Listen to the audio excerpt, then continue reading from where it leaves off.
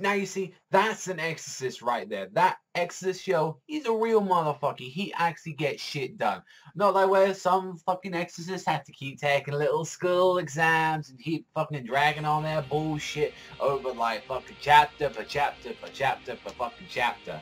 Yeah, if you don't know, I'm talking about Blue Exorcist. Seriously, that series pisses me off sometimes. But goddamn, why do I fucking like it so much as well? So we get to see in this episode of Ushio Tora, we get to see straight up like what it basically is like the sort of the antagonist of this episode, and that is Hyou, who is an exorcist who actually traveled all the way from China because he wanted revenge after what happened to him and his family. And it's like we got a very quick kind of backstory into it, and I feel like this is one of the biggest glaring issues in this episode. Don't get me wrong, I think the backstory and everything is really good, but the entire episode, it really feels like this was supposed to be like, I don't even know, like 2 to 3 episodes. It felt like it was supposed to have like way more of the fight with like, especially with like Ushio at the start. Even Tora's fights felt like it got skimmed like bits, pieces here and there. And like, he has really cool abilities. Like you can see like he has like these really cool like kunais. Like when he heard like a child crying, he was just like, he fucking lost it. He just literally nearly killed these thugs. And once that Ushio like stepping in and trying to stop this guy, and he would have fucking murdered those people. It's like he's a bit unstable, but it's like it even shows how unstable the relationship between like Ushio and Tora is at the moment.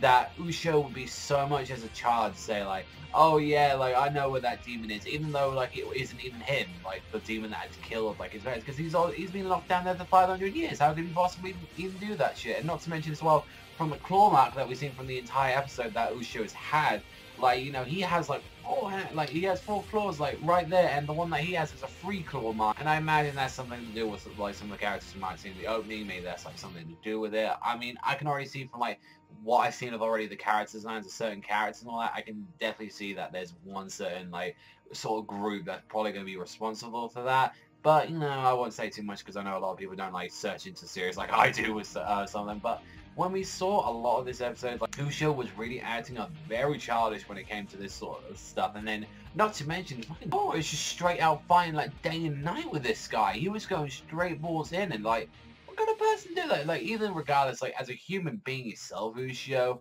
like, yeah, you think he's a fucking dick, but even still, like, he didn't do that.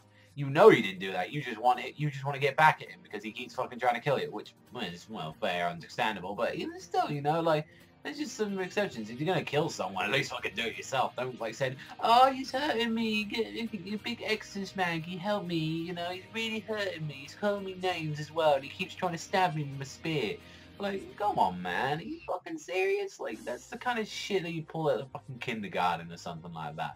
I mean, like I said, like I feel like the episode's pacing was really just out there. Like, I mean, one bit like Ushio's like really upset with it, and then Nakamura comes in saying slaps some sense into him.